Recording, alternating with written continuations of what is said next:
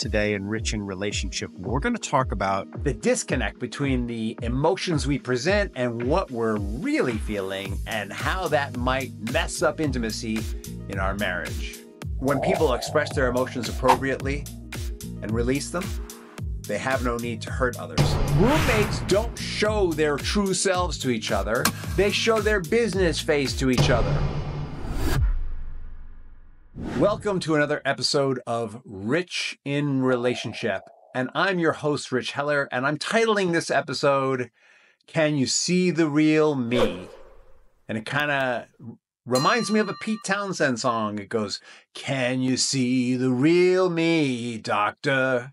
Doctor, can you see the real me? Right? It's because in our relationship, in our marriage, that's really what intimacy is about. Seeing the real me. And the problem is that we get locked in these patterns of presenting feelings that we're not really having. In fact, we're encouraged to do it.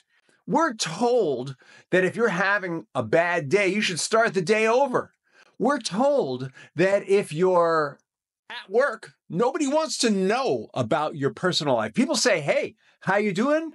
Maybe somebody's just died. You say, oh, I'm fine. Thank you for asking. But on the inside, we are crying. And the problem is that as we do that more and more, we start to take that crap home. How was your day? Oh, it was good. How was yours? Fine. And individually, you start leading parallel lives. You're like freaking roommates. Roommates don't show their true selves to each other. They show their business face to each other. Well, that's not what you signed up for, is it? You didn't sign up to be like that, did you? And yet somehow, habitually, many of us have confused presenting a way of being with how we are actually feeling. Well, this episode is all about that. It's about social conditioning. It's about, you know what, when we're kids and we come home from school and we're upset about something, our parents either explore it with us or they shut us down. They give us truisms like, when the going gets tough, the tough get going. If you fell off your horse, you got to get back on it. If we have really caring and empathetic parents, they might sit down and say, really, what happened?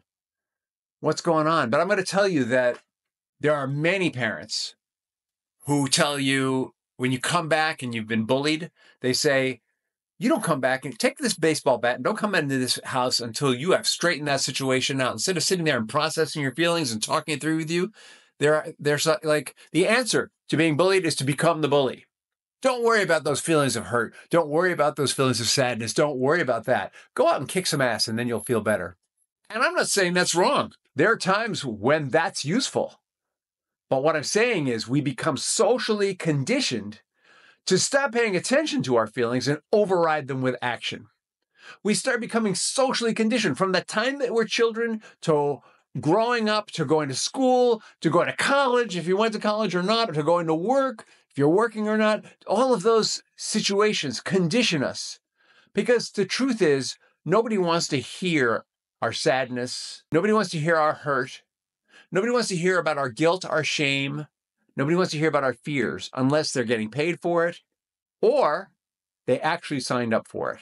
And when two people fall in love and get married, I submit to you that what you actually signed up for is someone you can vent and air that stuff out with. But like so many marriages, you've probably slipped into a place where it no longer feels safe to do that. And you don't see the real me anymore. They don't see you and you don't really see them.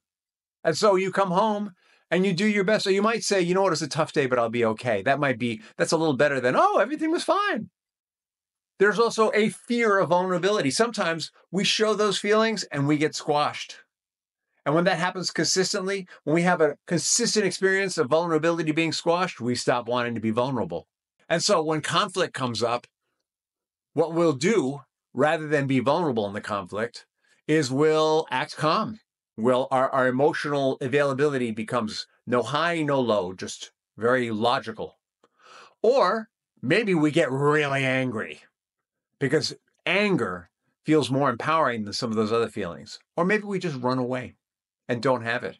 Or maybe we're avoiding conflict. These are all signs that you're having trouble being yourself with each other. These are all signs that there might be some fear of vulnerability. These are all signs that there are some conditioned behaviors that are helping you to have a less than intimate relationship. Sometimes we have expectations. Sometimes we believe that there's certain roles and there are emotional expectations that come with it. Sometimes we think that taking the lead in the family means that we always have to be strong. We can't show our feelings. Sometimes we think that we can't show our feelings because we're taking care of our kids. When sometimes but you know what? Here's the joke of all this. All right. The joke of all this is that on some level, we all know how one another is feeling. On some level, if we sat down and took the time to sit in a quiet room together with no distractions, we would start to see and feel what the other person is feeling. But what's happened is we've layered over our connection to other people with conditioning, with fear, with expectation. And what this creates over time is we start giving our children mixed messages. The message we give our children is, you know what, I'm feeling hurt and sad, but I'm going to act happy. And they feel that. They don't understand it intellectually, but they feel it. They're connected to you emotionally. They feel the disconnect. Or we go and we talk to people and we're putting on this happy face, but we're feeling something else. They sense the disconnect, unconsciously at least. Consciously, they might be going along with us and playing the game, but unconsciously, they start to distrust, because anytime we're acting an emotion that we're not having in that moment, we're inauthentic. And that inauthenticity breeds distrust. And distrust destroys intimacy. It destroys connection over time. Distrust is the killer of intimate marriages. And so we've all been trained, taught, conditioned to be inauthentic.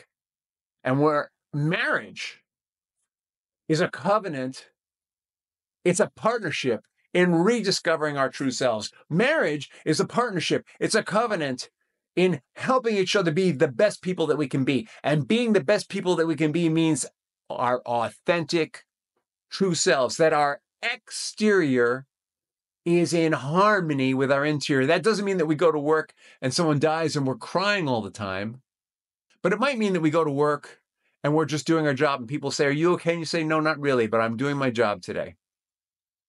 "Oh, do you want to talk about it?" "No, this isn't really the time to talk about it. You know, if you're maybe after work, but right now I really need to just focus on doing what I've contracted to do." Being authentic doesn't mean that we have to slip into victimization endlessly. It means that we can have the feelings and get things done. We can be present for ourselves and we can be present for others. It means we can get off of the societal, media-driven image that we all have to be mad, successful, happy, joyful, exuberant people all the time. Vacationing in Cancun with the nicest cars and the nicest clothes. And we can allow ourselves to experience some sadness, to experience some grief, to experience some hurt. We can allow ourselves to talk about the things we're ashamed about with the people we trust, not on social media, unless we've really done some healing and we feel safe doing it.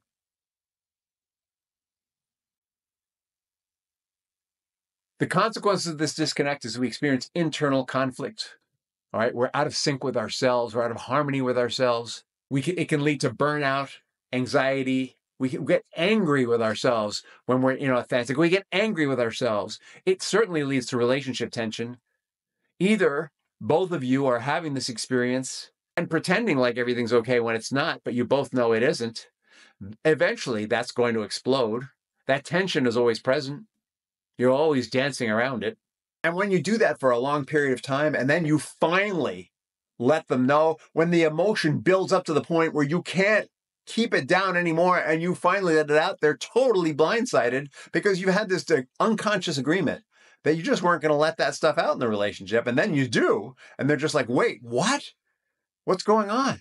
And you say, how did you not see it? I've been feeling this way all the time. And they go, yeah, I had an idea, but I didn't know it was like this. The problem with this state is it's a constant emotional suppression and compartmentalization. And if we're not expressing it, if we don't find ways to express it, if we don't find ways to experience and express it, we can become mentally ill, quote unquote. Mentally ill, it means that we are having an emotional experience that causes us to not function in society. You got to get that mental illness is societally defined. And the current definition of mental illness is anything that keeps us from functioning and being productive members of society, like depression is a mental illness. Why? Because people who are depressed have trouble getting out of bed. People who are depressed have trouble getting things done. They're so buttoned down and emotionally buttoned down, they just have trouble functioning. Or alcoholism is a mental illness for obvious reasons. People who are alcoholic have a hard time functioning. But really, what a mental illness is it means there's an emotional state that you have not been managing. Then there's mental illnesses like schizophrenia, which people haven't really figured out what the root of that is, or what it is even, or why it fits. But most of the mental illnesses that you and I are going to experience, schizophrenia is something that occurs when you're 17 usually. Most of the mental illnesses that you and I might experience are the result of poorly expressed or inadequately expressed emotion. And not only can we bring on mental illness, which is just a label for we've reached a level of dysfunctionality where people notice that we're not taking care of ourselves and taking care of business and taking care of people around us, but we start teaching our children this behavior. In fact, they will take it and perfect it. All right. And so if you can't see how this is hurting you, see how this is hurting them. I can't tell you how many clients I've had come to me who were victims of abuse, and then they had children. And when they saw how the person who was abusing them abused their children, then they took action because they couldn't take action for themselves. But when they saw how an innocent was being abused, then they took action. So get that your level of functionality with yourself, in your self-care, your level of functionality in your relationship with your partner, your level of functionality with your kids, with your community, at work, it all has to do with how you're managing these emotions, how you're either having them at appropriate times in appropriate places or not. I'll just throw in another example, is school shootings. Do we really think that school shootings are about kids who are given guns or have exposure to weapons and are simply not managed properly? It's about the emotion that drives that, right? Like, I don't mean to sound like a member of the NRA, but when people express their emotions appropriately and release them, they have no need to hurt others. And so it's the combination of lack of emotional expression and access to weapons and models in society that encourage that behavior that lead to that. So I want you to get how important this is for you, your family, and your children. How do we address this? I guess first you need to recognize it. If you're walking around telling people you're fine when you're not, you've got something you need to work on here. If you are constantly compartmentalizing emotions and not ever expressing them, something's going on that you need to address. If you're always putting on a happy face, particularly around your partner, your family, or your friends, even though you're feeling overwhelmed or unhappy inside, there's something for you to work on here. If you're putting on a happy face at work, even when you're not, I'll give you a pass there.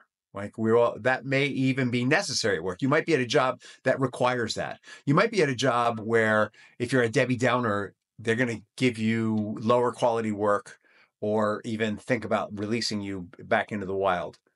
But in your home environment, which is supposed to be a safe place to experience yourself and express yourself, if you don't feel like you can, there's something for you to work on. And the next step is it might be that you need to get some outside help. You might need to go to a coach or a therapist and say, I can't express the real me. I need to express the real me. Help me express the real me. Or you might need to go to a spiritual leader, or maybe you need to talk to your partner about it. Just have a conversation about it. It might be about noticing the times when you are not expressing your emotion where you could be expressing it in a way that's safe and responsible. And just start with those simple things. Like when they say, hey, do you mind if I watch this thing while you make dinner? And you mind. You can say, yeah, I do mind, actually. I feel like I'm doing all the work here and I need a little help, please. And they might say something very defensive in response, and don't engage with them, but it's enough to say it. Just beginning to express the emotions is a start in a place where it's supposed to be safe. You want to do it in a way that feels safe. We talked like the last episode about I statements. We're talking a lot about I statements. There's resources for this stuff on our website, richinrelationship.com. It'll be in the notes for this podcast.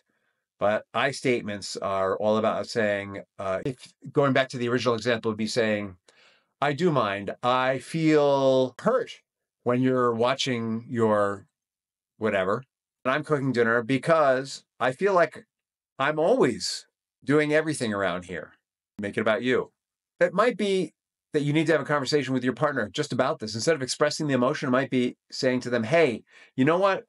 Since we had kids, I've noticed that we've been slipping more and more into I'm fine, I'm okay, I can make it through. And I feel like I need time to talk with you about this, about what I'm really feeling, instead of saying that what I'm feeling when I'm feeling something, saying I'm feeling one thing when I'm feeling another. Like I've been doing this thing where that I do at work, where I say I'm fine and I'm not. And we're supposed to be partners, and I need someone I can talk to about this and see how they receive it. Or say to them, I've noticed you have been really stressed out. Tell me more. Let's take time let's have date night once a week. And at date night, we're not going to talk about anything except how we're feeling. We won't talk about our work stress unless it's driving a really negative emotion. We're not going to try and fix the work problems. We're just going to talk about the feelings. Let's start using date night to lay out these emotions. Just have one safe place where you do it. And the rules are we can't invalidate each other's emotions. Start writing about your feelings in a journal. Or if you don't like writing, dictating them on video, dictating them into a program that translates into words so you can see the words on the screen. Find ways to express these emotions. Find creative outlets, not just writing. It might be drawing. It might be acting. It might be music. Pray, meditate, practice mindfulness. These are all ways to start. And meditation, some people have been known to use meditation to avoid feelings. But in this case, instead of having a meditation where a feeling comes up and you thank it for sharing, really explore the feeling in your meditation. Use that meditation time to go deep into, use it as contemplative meditation. Wow, I was feeling so hurt when she was watching her show while I was cooking. What was that about? Oh, yeah. I remember when I was a kid, that happened all the time with my mom. And this reminds me of that. And what you're going to find is a lot of the repression and a lot of the compartmentalization isn't just about being functional. It's about old emotions that are unresolved from your childhood. You're going to find that you have limiting beliefs about this. And this is the opportunity to unearth it and identify it. And as you unearth it and identify it, it's the opportunity to heal it.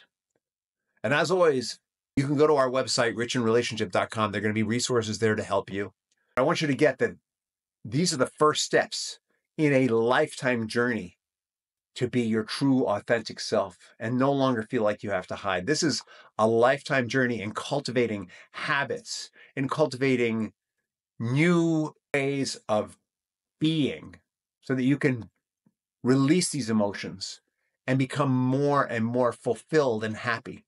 And we're going to explore this idea of how marriage is a covenant for being more and more open, authentic, true to yourself, and happy in upcoming episodes of Rich in Relationship. So we look forward to seeing you there. As always, thank you for listening.